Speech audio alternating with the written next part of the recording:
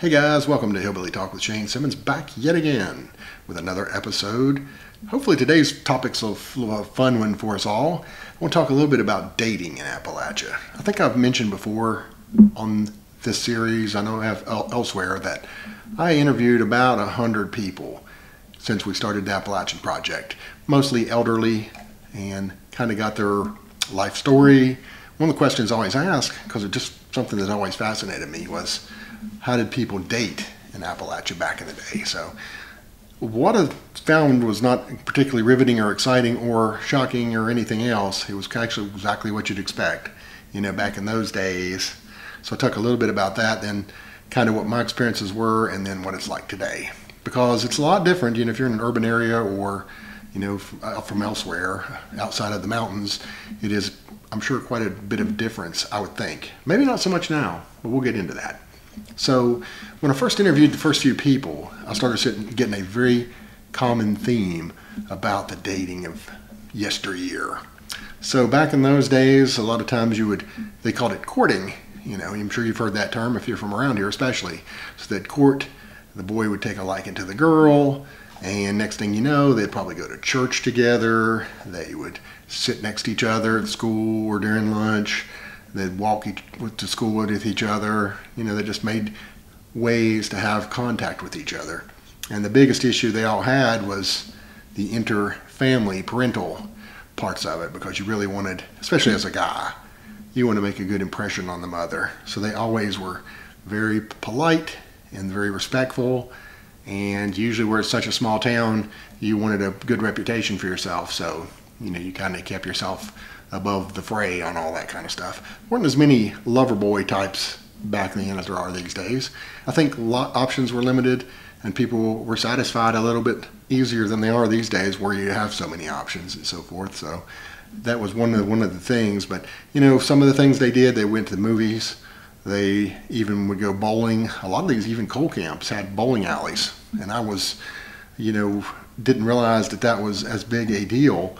But when you're in an area with very limited options, any kind of entertainment stands out a lot. So, and even once, not in the early days, but probably 50s-ish, when people actually had vehicles and so forth, there would occasionally be a case where somebody would go on a car date, as they called it.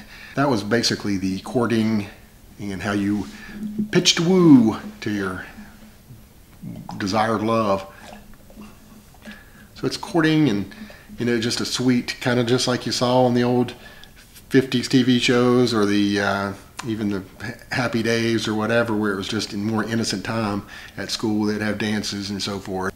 Of course, there were some boundaries there. There weren't kissing or any of that kind of stuff in public. So it's a lot more respectful and discreet and just formal until you got married. So that was kind of the way it was then. And I heard that story from, I would say, 80%, maybe 90% of the people that told me about their love life history. So kind of just put that together with my own story, because I come along in the 80s would have been when I would have started dating. And I got a funny story about that. It was, we did a lot of things, going to the movies, of course, dances at school. Some of that stuff didn't change. Driving around, you'd listening to music. And then by that time, the good old telephone had made its way into the equation. By the 80s, late 70s, I can't speak to the early 70s because I wasn't around then, but late 70s, early 80s, and into the 90s, the telephone was your number one weapon of seduction. You'd call, and man, you talk about nerve-wracking too. You'd have a crush on a girl, and next thing you know, you'd have to call the house, and man, you talk about scary. Let me just paint that picture for you. You're sitting there dialing those numbers, and when you got to that last one, you knew 99% chance the girl ain't answering. It's going to be her dad or her mom, and I don't know which one's worse. They're both scary prospects. I think I was a little more scared of the dads, just because of the male thing. They always, when they picked up, it was like, oh gosh, I don't know what to do. And they were much more likely to give you a hard time. Like they'd just test you or tease you or do whatever to try and throw you off your game, so to speak. But it was these cowards today who can just send a text or have social media, they don't know what they're missing when it comes to the fear of the dad. But boy, I tell you, I remember the very first time I did it, it was terrifying. Each digit, when I probably hung up, I think it was 7 digits back. No, it was 5. You could my number growing up was 39332. So you'd be like 3933. By the time I was about to push the 2, I'd choke, hang the phone up. It's like, try to work your courage up, Then you do go for it again. 3933. No, I'm not ready. Give me. I'm afraid I'm going to. You can still hear me breathing heavy, and you had to work that courage up. And I don't know how many times it'd take me to 5 or 6 times. And then finally I'd just be mad at myself for being a coward. Be like, if you don't do it this time, you're not going to do it at all. We're just going to quit for the night. So I'd be like, 39332. And then when that phone started ringing, it was like, oh man, this is so scary. Ring. You're sitting there, oh gosh, what am I going to say? If it's the dad, what am I going to say? If it's the mom, what am I going to say? You had all these things mapped out in your head. If it happened to be the girl, what would you say? And especially if they weren't expecting you to call necessarily. Normally you'd have to get the number from them, but sometimes you get it from a friend. They'd tell you to call her or whatever, and it'd be, ooh. So then it'd be like, hello. And you're like, can I speak with Cindy Loop? You'd just be nervous and try to sound nice and as likable as you possibly could. And then, after that, all bets are off. You didn't know what you're going to get. If the dad would tease you, or whatever they'd do for you, it was tough times, man. These kids today don't have a clue of how thick-skinned you had to be back then to take that.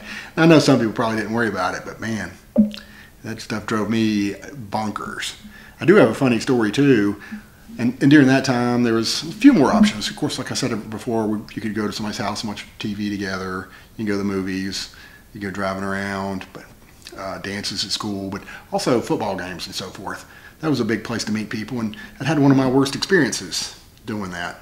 There was this girl I was interested in, and kind of mutually, our friends kind of set us up, and I didn't know her from Adam really, but I knew she was pretty attractive and went to a different school, so we went out. And the plan was we were going to go and split up. It was me and a buddy, and then his girlfriend and this girl who happened to be his girlfriend's friend. And they were going to try to make everything happen. And then if all goes well, I would end up driving the friend home, and hopefully sparks would fly. Well, so we went to this game, and I don't remember a thing about it. I don't remember who we even played. But on the way back, things went well enough. We split up. The girl gets in the car with me. We're heading back, and we go to Dairy Queen. That was one of the little side things to get more time together. Well, Dairy Queen had just rolled out this thing called the Blizzard back then, and it was amazing, I guess. But I'd never tried one, and I was dying to try it. So that very night, I had my first Blizzard, and I chose the creme de la creme steel, the top of the food chain, the cookie dough Blizzard.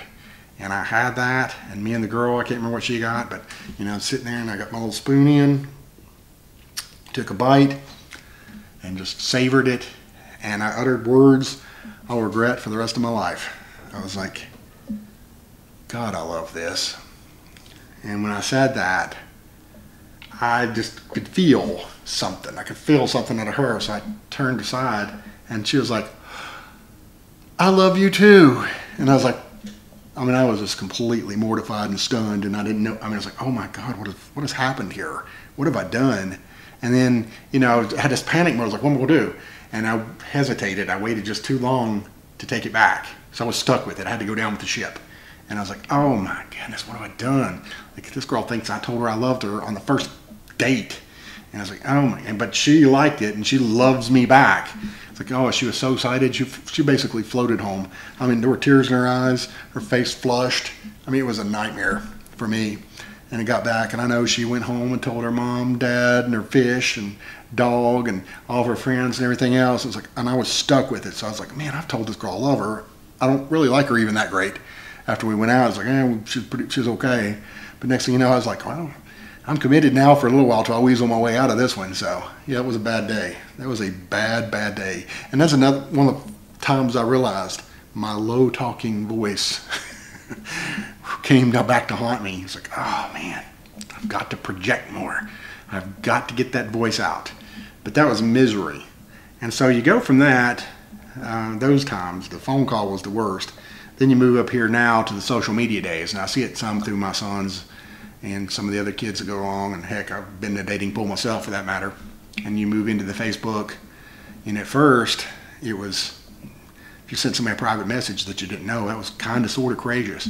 And now, every Tom, Dick, and Harry goes in there and they slide in the DMs, is what they call it, and try to hit on everybody they talk to, and you end up having this big old mess because everybody, you know, I think that's why people aren't faithful as much as they used to be. One of the reasons, well, back in the day, they didn't have options. You know, you had just a very few limited options, limited access. And now you've got the world literally at your fingertips. And so you have all these options. You have a backup plan and a backup plan for the backup plan and all that stuff. So it's like, you know what, you tick me off today. I think I'll go be with somebody else. I'm tired of this. I mean, that's just the way people operate anymore. And I don't, it's definitely not an improvement by any means, but it is what it is. And so I think my kids and everybody else, Snapchat, texting, Facebook Messenger, TikTok, I mean, they got all kinds of ways of, you know, you send each other a funny meme. That's how you communicate and stay in each other's mind.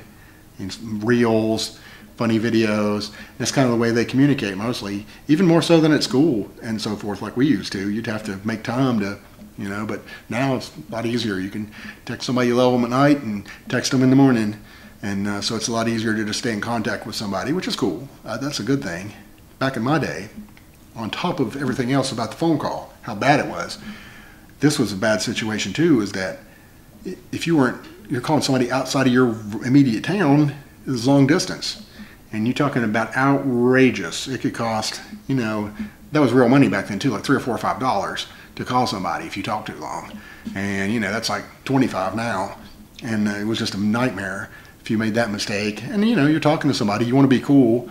You don't want to be a guy on there, well, I'm afraid of running mom and dad's phone bill up. So you'd sit there and just act like, oh, it's nothing. You know, let's just talk for a while. And then you'd have all kinds of problems when that bill came in, trying to explain that to your parents, especially if things didn't go well in that relationship. So that is a little wrap on the Appalachian dating. And people not from here, I'd love to know what you guys did, if it's the same or different, or how that dynamic worked elsewhere. But, you know, well, like they always say, poor people have poor ways. And that's what we had. We had poor ways of communicating and wooing and whatever, but we've made it work anyway. So, all right, guys, see you in the next video.